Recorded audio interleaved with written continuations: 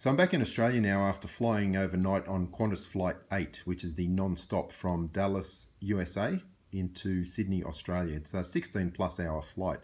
And what I did during that flight was take a lot of video. I've recorded the log on 2 separate GPS units. This is the original Bad Elf Pro, and while I was in the USA I picked up the later model, which is the GPS Pro Plus, which also has the GLONASS satellite capability, which is the Russian system. And also Qantas, which is the same one that Chippy mentioned in his latest video. So the purpose of taking the Qantas on board was really just to show you that they are completely useless for analysing the flight routes inside the cabin of an aircraft. And you'll see that very clearly in my video. I actually have lots of footage showing that the Qantas is unreliable, but what I've just decided to do, I have many hours of footage. I just decided to make a very short version to get uploaded today. And I'll spend maybe a week or so just going through the rest of the footage and making a longer, more detailed version. But I've also got 2 iPads in the video, and one of the iPads is linked to this GPS. You'll see that one will have blue vertical bars. That's the Navstar satellite. The iPad linked to the Pro Plus will have blue and green vertical bars, which indicate the American and the Russian satellites. So the purpose of this video is just to show that during the flight the GPS never dropped out. I'll do a detailed analysis of the flight logs that were obtained on both of these units a bit later on, and also that the compass is completely unreliable, so you just can't really rely on just a simple magnetic compass or a phone compass to analyse your flight path when you're inside the cabin of the aircraft. And one other thing I just forgot to mention is that most of the flight was at night and the passengers around me were sleeping. So rather than talk and annoy them, I was actually just typing messages on my laptop and then just videoing the message. So in this short version of the video, you'll see us actually crossing the equator. And I've just put this message up prior to actually showing you the evidence that we are actually crossing the equator. So you'll see little notes like this. When I do the longer version, there's quite a few notes like this that just describe what you're about to see. So currently at Dallas-Fort Worth Airport in Texas, USA, and there's our Qantas A380, which flies direct from Dallas to Sydney. So I'll be catching that one home tonight. So I'm just at Dallas-Fort Worth Airport and just near gate D15, where I'm about to board the Qantas flight number 8 back to Sydney. Good evening. At this time, we would like to invite business and premium economy customers, Qantas Gold and One World Sapphire customers to board using the dedicated premium boarding lanes on the right-hand side. To make the boarding process easier, please have your boarding passes and your passport open to the photo page, ready for inspection by the gate team and the crew on board. Thank you. So just boarding the aircraft now. It's the Qantas A380 on the upper deck.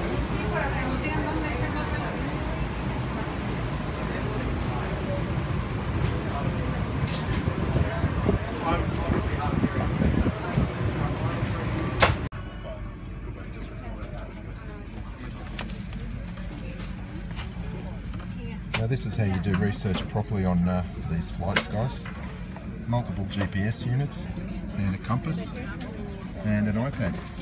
And just confirming this is QF8 to Sydney from Dallas-Fort Worth in Texas, USA.